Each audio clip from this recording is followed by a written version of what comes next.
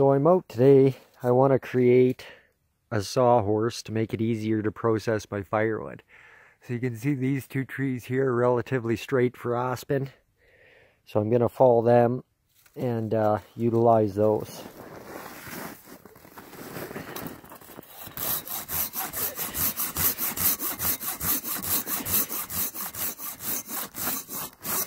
Sorry for the crooked videotaping. I didn't bring a tripod out with me right now. I just grabbed my Silky and come out to fall these two.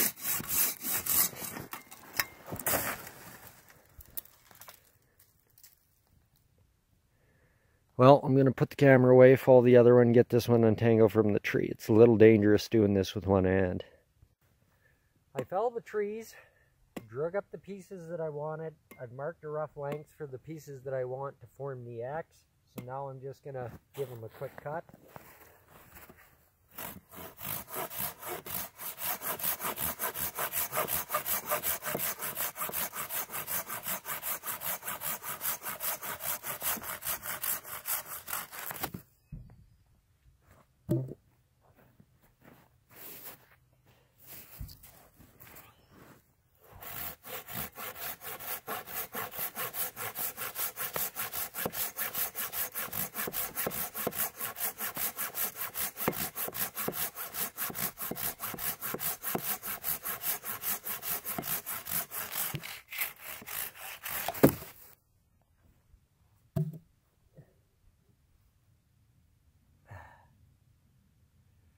So we're going to have to make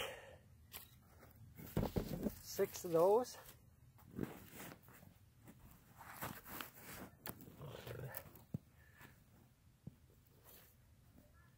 Shuffle these down to show you guys how I did this. I just cut a sapling, put a little mark on it, someplace here that I currently can't see.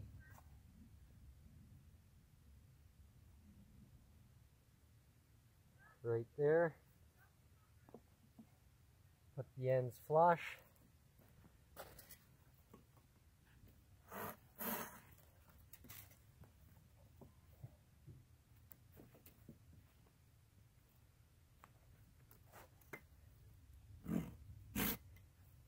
That'll be the next two.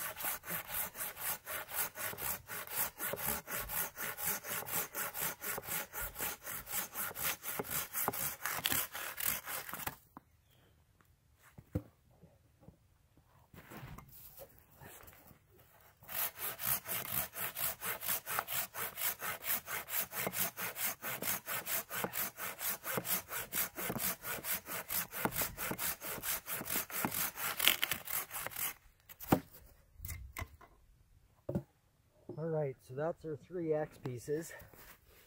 The next step is going to be determining the runners that run along, and we're going to need 3 of those, and we won't have enough wood with what we got. So I'm going to have to go fall another tree. Now the length of these runners is going to depend on how long a pieces of wood you want to process.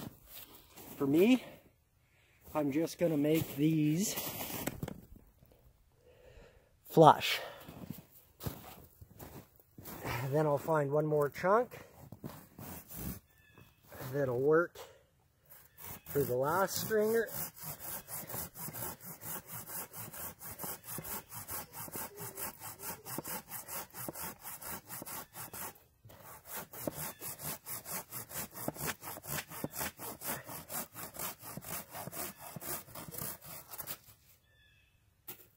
I'll get back with you guys once I have that other piece. Alright, so now we've got our stringers cut, we've got our legs cut. I've got them all laid out. Again, I'm using a stick to mark so I get everything the same. So this now I've stuck underneath here just to make sure I'm the same distance roughly to the ground, which is good. I'm just eyeballing to make sure my log is square. Then I'll just put a mark on each side. And underneath on this one,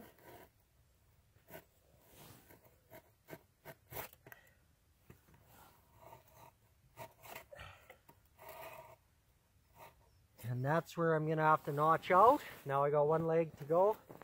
Maybe tilt it over here, please. Tilt the camera down this way.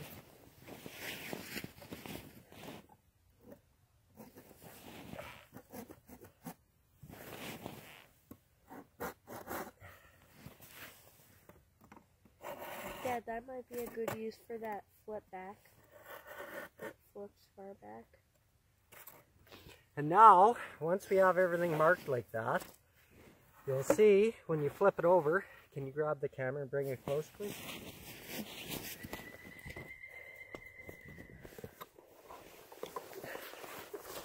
You can see down here, maybe you can't. Let's see if we can get you good and close. You can see on the logs here, here, here, and here. These are where our notches are going to be so they can fit together.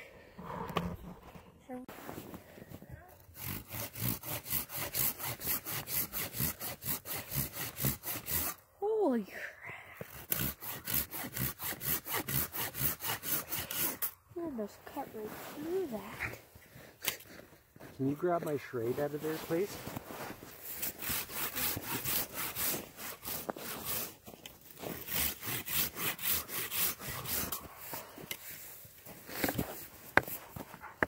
And the mallet. We made this mallet. Oh.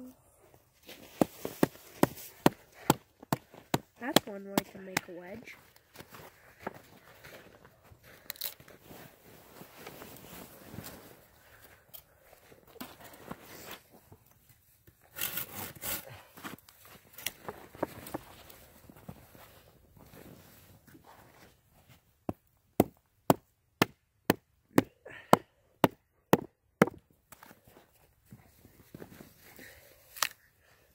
The knife we're using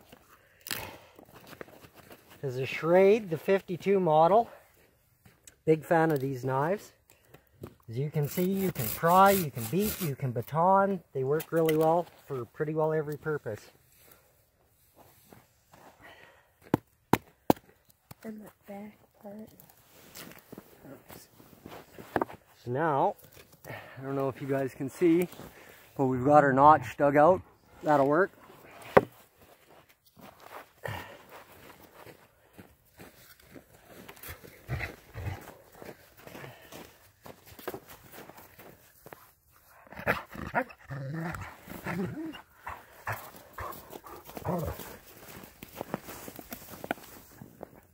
Dogs are running around having a heck of a time.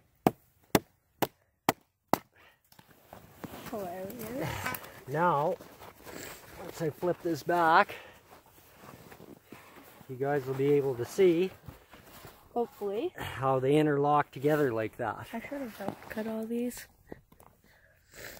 You can see how everything's all interlocked. It'll make it a lot stronger. I'd like to take a pin and put a pin right through here. Take a T-handle, auger right through. And doing that, if you make your pin tight enough, will make it nice and strong, and then X-lash your cordage. And that's what we will be doing when the time comes. So we're going to move along now. I'm not going to film all of them, but I'm going to just knock out the notches in the same format that we were.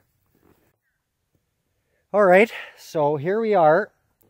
We've got our pieces made up here. You can see there's this piece here. And then there's that piece there that's kind of behind Caleb. And them are the two pieces. Now you're going to notice when you look down them that they appear to be different spacing.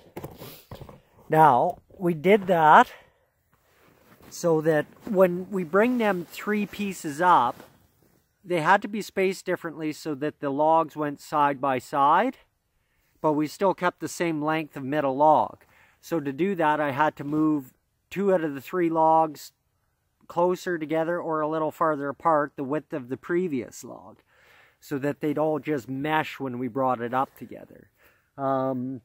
When we do bring that together, I can go over that in more detail where it makes more sense when you actually see it happen. Right now, we're just on a bit of a hold up, waiting to get our drill so we can drill down through these and put a couple dowels in there. It'll make it a lot stronger. If I get too impatient, I'll just do it all in cordage and I won't use dowels. But dowels would definitely make it a lot stronger. But anyways, that's where we're at right now. Alright, so we're going to just dowel this later because we can't get a hold of our drill right now. So we're going to just wrap this stuff in cordage for the time being. So to do this, all I'm going to do is a Canadian jam knot. And for that, all you need is a stopper knot at the end. I don't know if you guys can see this. A stopper knot at the end. Tie another just overhand knot. And you'll pass the tail of the cordage through that knot and then just work it back and forth to pull it tight. It's an excellent starting knot for these kind of applications.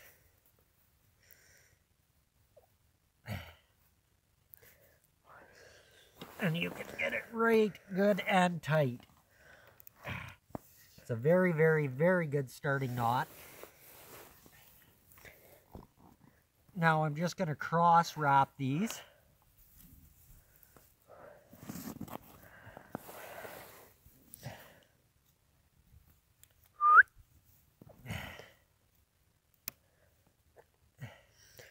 Should have left myself a bit more cordage, but fortunately, sometimes that's the way that it goes.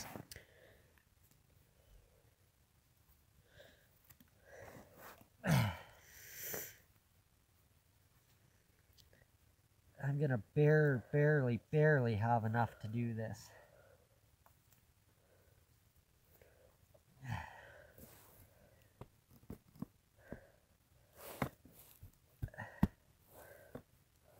Just going to finish it off.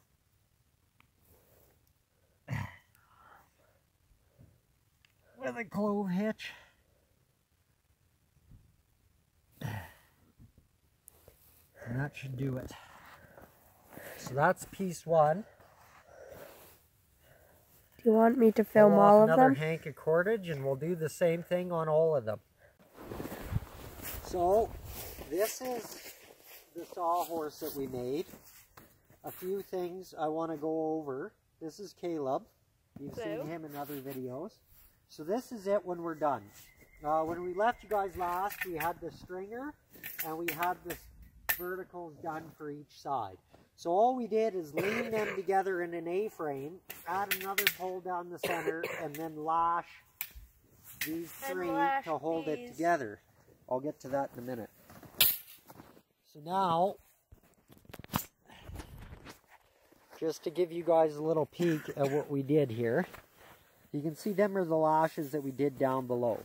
Now one thing that we did differently that you guys probably haven't seen before is most people put a log across the top here. We chose to go with cordage because we've got people of varying different heights. And by being able to spread the bottom farther apart or tighter together, it'll effectively change how high our cutting surface is. So that's why we chose to go with that. And then we just threw some quick lashes,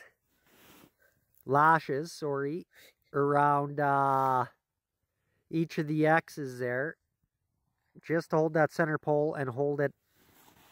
Just to hold that center pole and hold it all tight together. And as you can see, like this is a solid unit.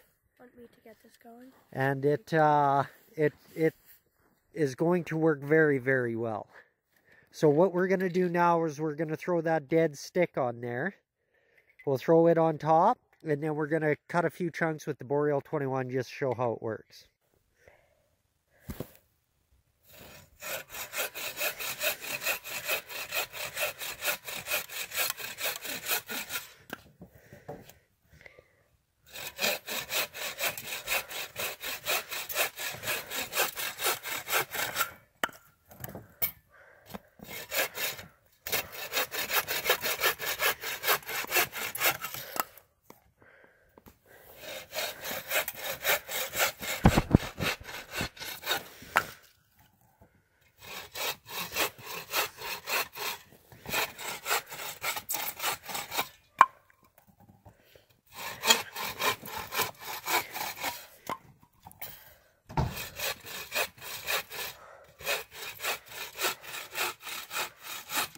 Boreal 21 is quite aggressive.